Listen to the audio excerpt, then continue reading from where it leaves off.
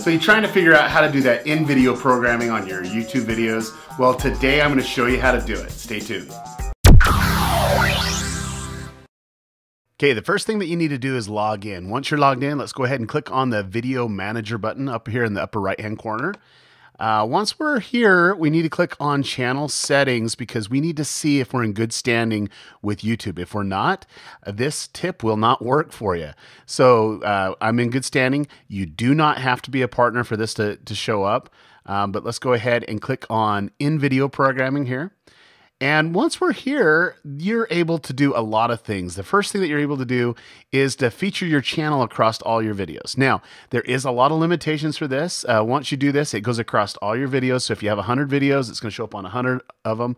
I would assume eventually that YouTube in a little bit is going to give you a little bit more flexibility to really bring this in and individualize your branding across your channels. So let's just go ahead now and feature your channel. So go ahead and click on the button here.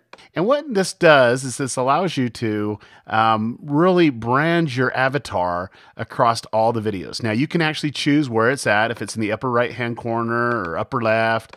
Well, if you want the bottom left, you can kind of say where it needs to go and where it needs to be. The display time on here is cool too. You can actually do it at the end of the video, you can do it at the start of the video, or you can do the entire video. So that's really cool. So let's say we want it at the end of the video, and it asks the duration. So we might say, let's just do it at the last 20 seconds of the video. And we'll go ahead and hit save, and you can see that it successfully saved that.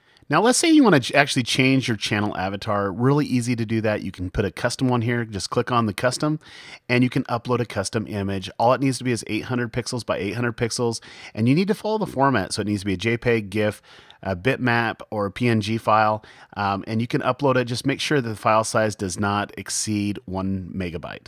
Now, the other feature right here is you can actually feature a video. So let's say that you have a great video and you want everyone to see this great video.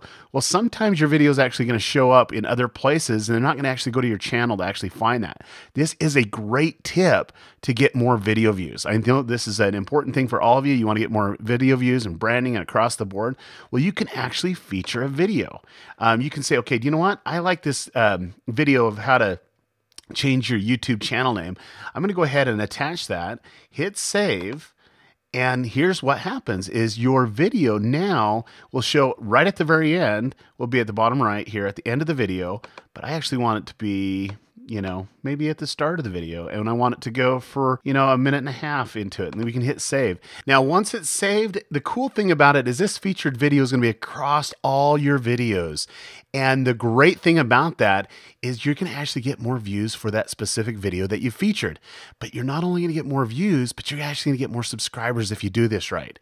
Now, the great thing about in-video programming is I think it's going to expand in the next little bit so that you can actually individualize and adjust the size of that featured video and a few other things.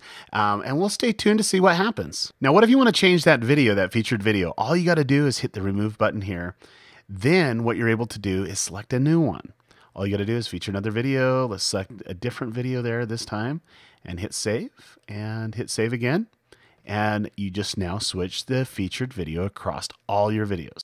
See, that in-video programming was really easy, wasn't it? Now, if you want to become a better marketer and get more visibility online, hey, subscribe to my channel. I'm going to come out with a video every week. And also check out my website by clicking this button right here.